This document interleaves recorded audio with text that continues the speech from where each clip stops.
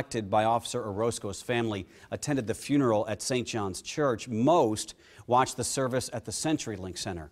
KMTV Action 3 News reporter Emily Zink is live with how hundreds of fellow officers paid their respects. Emily. Well, Craig, officers tell me it doesn't matter where you're from. If you're in the force, then you're considered family. That's why thousands of officers came from across the country to say goodbye to Officer Kerry Orozco.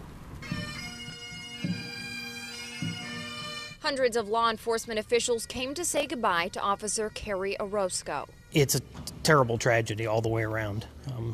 All of us are heartbroken over this. Sergeant Ron Cush of Crete, Nebraska says in both life and in death, officers must always stand by each other. We have nobody but ourselves to support us. Whenever you call the police come. When the police call, all we have is each other to come. Officers say no matter the jurisdiction, everyone is considered family.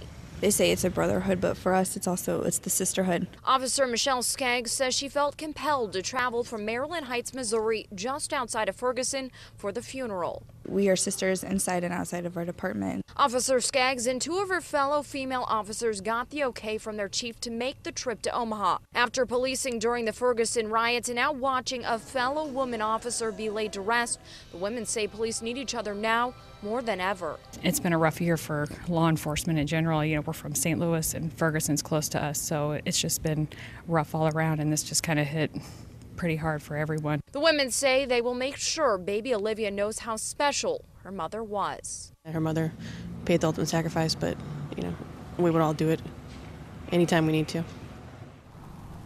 CenturyLink officials tell me they believe more than 3,000 people came to watch the funeral today. Reporting live outside the CenturyLink Center, Emily Zink, KMTV Action 3 News.